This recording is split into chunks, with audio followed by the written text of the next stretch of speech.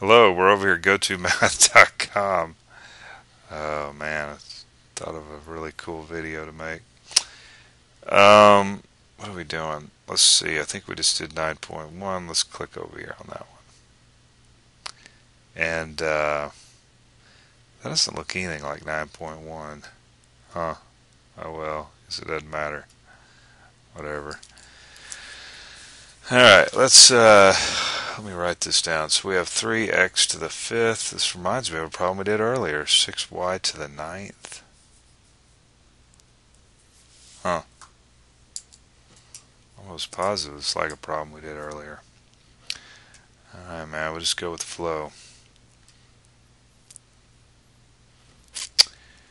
3x to the 5th over 6y to the 9th, and it's all raised to something, to -3.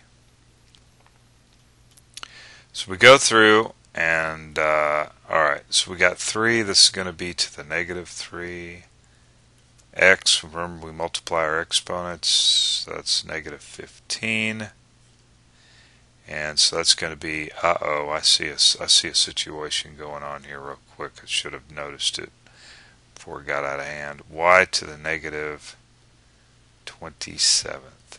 Well, this can actually be reduced, right? Before we even do anything. 3 goes into 6 2 times, and we're going to do that. 2y to the 9th.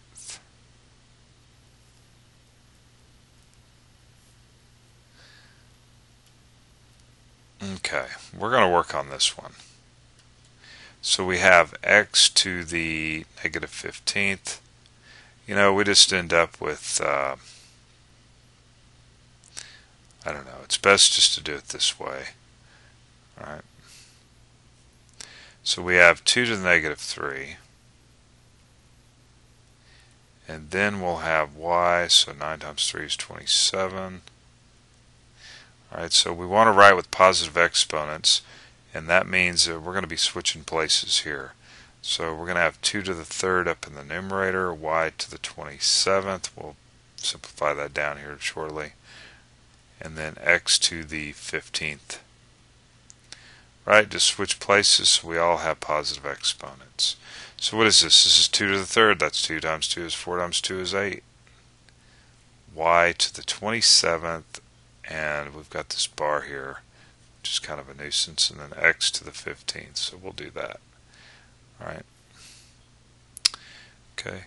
Now, back to here. There's a quick way of looking at this. We have a negative here. You could just flip everything. 2y to the 9th, x to the 5th, and then this becomes a positive 3. See that? So, and then we could just go from there, instead of having to go through this whole route here. Alright. This thing here, you know, we just end up writing, bringing this up into the numerator, and then adding, you'd end up with 3 to the 0. What? Oh, you can't do that because these are both bases are different. I don't know what I'm thinking there. Anyway. Okay, 8 y to the 27th over x to the 15th. We got that. Over x to the 15th. Alright. So we're over here, gotomath.com. Get it worked out. 2 more problems. We'll be done. See you later.